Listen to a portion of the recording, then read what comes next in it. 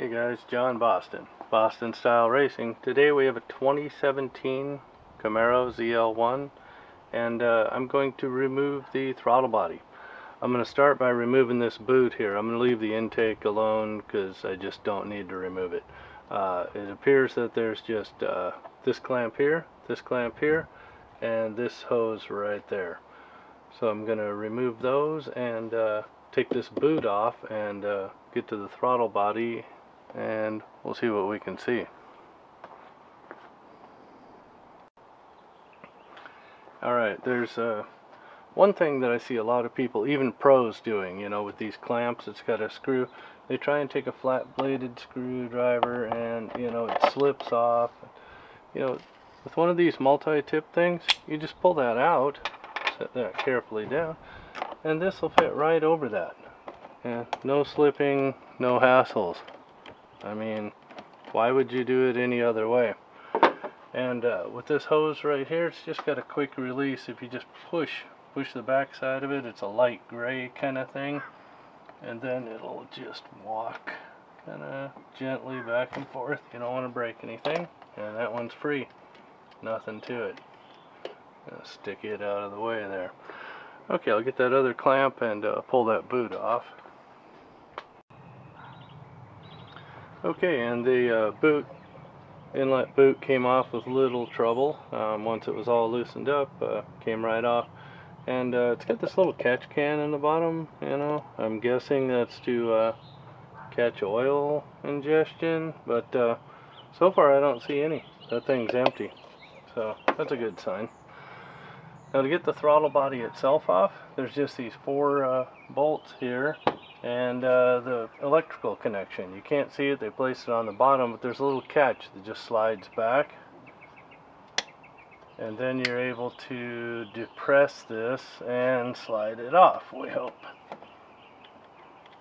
Yeah, there we go. Nothing to it. Now just there's 4 bolts and that ought to come right off. Okay, yeah, the throttle body came off with little difficulty. Just the 4 10mm bolts and that electrical clip I told you about. And you can see here it's got a pretty sharp little lip here. Big time lip. On the top, it's got this lip for a purpose. See, the blade just about seals against that point. You don't want to mess with that. Anywhere the blade is sealing, yeah, that's going to screw you up. Don't touch it. But I can ease this transition all the way up to here pretty easily on both sides. And then on the back side, I'm not going to mess with much of this because, as you can see, it seals here. If you change that, you're going to change the airflow at idle, and all of it will be a real downer. You'll be buying a new one. But I can smooth this shaft down. I can half shaft this to gain some flow right there. So yeah, it's not going to be a lot of work involved, but yeah, we'll ease this transition here, about half of it, maybe a little further, because yeah, the blade doesn't come into play until right at the very top, so we can mellow this out up quite a ways, and then we'll half shaft the back of it, and I'll keep you updated as we go. Okay, we're finished up here with this one. You can see I did the edge all the way around, just eased that a little bit. I didn't get it all knife edged or anything crazy. I just made it so the air isn't whacking into that and spinning around. And then took out this this little lip here, just from there to there. And see, as we get up near where it's sealing here, it was a bigger and bigger obvious lip. We didn't take that out. I just eased the edge a little bit, but not all the way up for sure. Nowhere near where it's sealing against the blade. And then it had another little lip here. See, and you can tell by seeing these lines here, I didn't completely remove those. That was getting pretty thin there. I just wasn't willing to remove the amount of material there to take those and make them look completely smooth. They're like, if you feel them, you can feel it, but It's not a big deal. And then it's got this big ramp up into there anyway. So it's not like I was, you know, hogging it out to make the whole thing 700 millimeter, you know. Nothing crazy like that. We're just easing the airflow into this all the way around. And then the shaft in the back, see, where you can see the best. But see how I've cut this down? It's not missing. Some people, they call it half shaft. They'll just cut this out on the back side and just have the shaft with the screw part holding the blade in there. I'm not entirely confident with that, and I'm not making this a, you know, million horsepower, get every last bit out of it. I'm looking for more drivability. It's just drivability. You know, power's great, sure, but we want better throttle response. Throttle response and drivability is worth $1 million. So that's why I've done this. And then I'm going to bolt it back in. And like I said, you know, you can still see this and this. You know, every hand job is different. Is it perfect? No. But you have to ask yourself, would you rather have a hand job or nothing at all? So we're going to bolt this back onto the car, and if you do this, make sure you get every speck of metal out of there.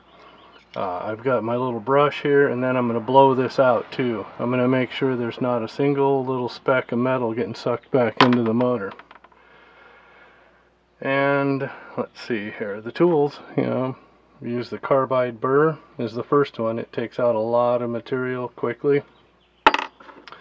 And I switch to the cartridge roll. It's just sandpaper. There we go. That's focused. It's just sandpaper, a spiral, and doesn't remove material as quickly as the carbide burr. And then I switch to the flap wheel here. It's just, once again, sandpaper, which made into a flap. Makes it pretty smooth. And then for the last little bit, got they call it a cross buff that's made by Dremel. They wear really quickly, but they make a nice little polished finish. You know, you can tell I didn't super polish it because on intakes you don't want it completely smooth anyway. A little bit of roughness around the edge ain't gonna kill nobody. And so yeah, we're gonna go bolt this back on and take it for a drive. Okay, just about got this done back on there. I just wanted to make a couple of points. The electrical connector, you know, anytime I've got electrical stuff off, dielectric grease is like just the greatest thing. You put a little bit of dielectric grease on each of the contacts and you're never going to have corrosion or poor connections for 20, 40, forever years, you know. A lot of electrical problems are caused by poor connections, you know, rain, just oxidization in general. Dielectric grease on there and you're never going to have that problem. Make sure you just put it on until it clicks and then push that little clip I told you about back in, and then that thing's locked on there. And then fasteners, you know, these things, they weren't that tight when I was taking it off. They don't need to be that tight. They've got a little compression type gasket on the back, a little plastic thing, and you know, it's just not necessary to torque everything down like it's gonna hold the whole car together, you know. People just get way too out of control with this stuff. And like everything else you're tightening, kind of do it in a cross pattern. Just get it snugged down. Don't tighten one bolt all the way and then go around. So then, yeah, once you get them all snugged down, just like, you know, that's good. That's good. That one's good. And good. You know, that ain't going nowhere. It doesn't ever need to be any tighter than that. And keep that in mind any fastener you're working on. Don't over tighten stuff. It's just not necessary. There's very few bolts that are required to be super tight. Generally, the smaller the head of the nut, the less torque it requires. You know, they just build them that way. If it's something really big, well, yeah, it might need some torque. But anything you're working on, regular size stuff, this is 10 millimeter, don't over tighten it. Do yourself and everyone else a favor. Okay guys, I bolted the throttle body back on, and it was weird. Usually when you hit the starter, it takes it a couple of turns, boom, you know, and then it kicks. It just fired right up, didn't even spin once. And then right when I took off, I thought I noticed a little bit of hesitation. It was like kind of weird.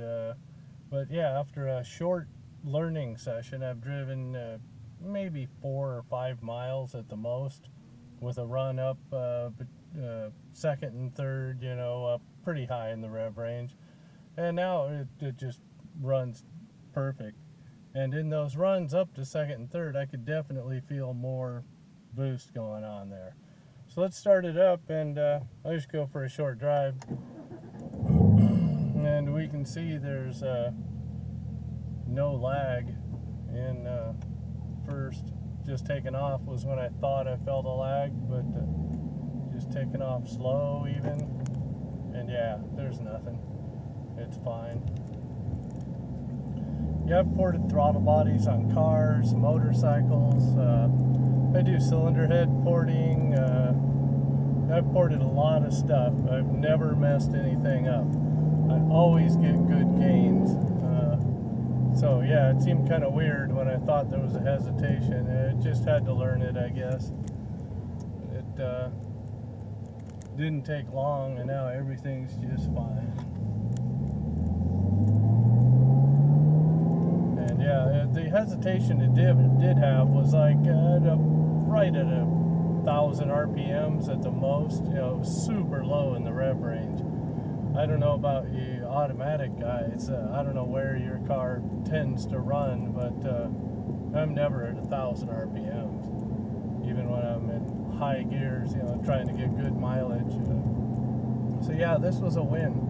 It all worked out fine, and definite improvement.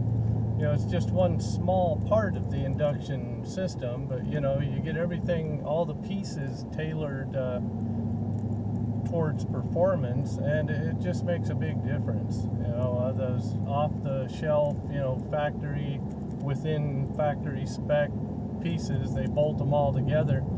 You know, you can make improvements on little things like that. So don't forget that. Everybody thinks, oh no, and especially in the motorcycle, in the sport bike community, they say, well, you know, years ago, 10 years ago, you know, you could make decent gains, you know, doing porting, but these days, you know, they're so good, you can't get anything out of them, and they're just flat wrong, you know. There's always gains to be had, whether they're huge gains or not, you know. Depends on the manufacturer or the specifics, but there's always gains to be had. I've never failed to see good gains. So I guess I've run on long enough. Just give me a like and hit subscribe. I always do fun stuff like this. Thanks for watching.